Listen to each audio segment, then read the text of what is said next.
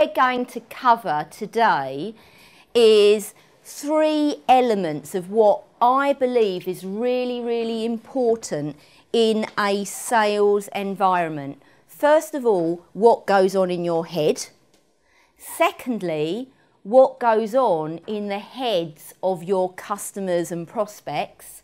And thirdly, some really practical things that you can do to make sure that when you leave here today, you will have an idea and a sense and even a plan of the things that you need to be doing daily, weekly and monthly in order to have the best possible chance of converting what comes into your business into sales and really getting the rapport so that you've got the best chance of conversion. My mission today is to make sure that you leave here really motivated and inspired to take some action after you leave here.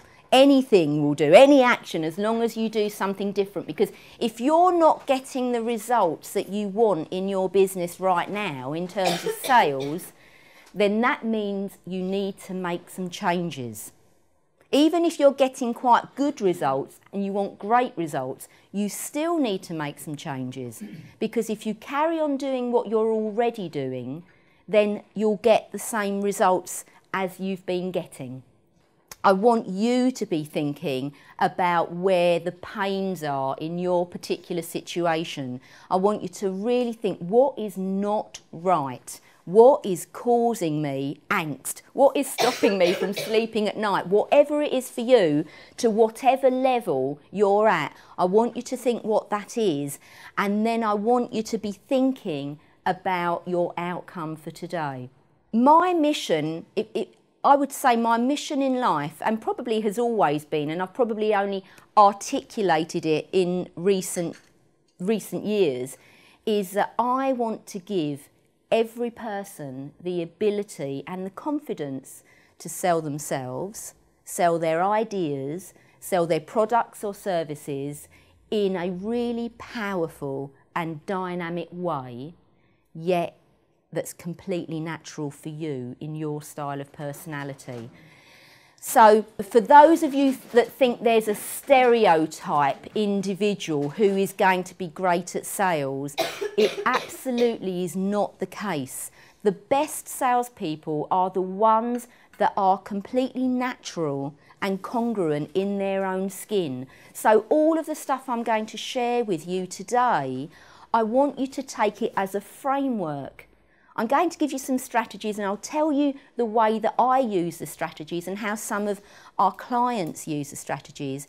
But as long as you stick within the framework of the strategy, I want you to really impose your personality and the passion that you already feel for your business into the passion for helping others. Because if I'm right, based on my experience of meeting business owners especially, there is a passion for what you do.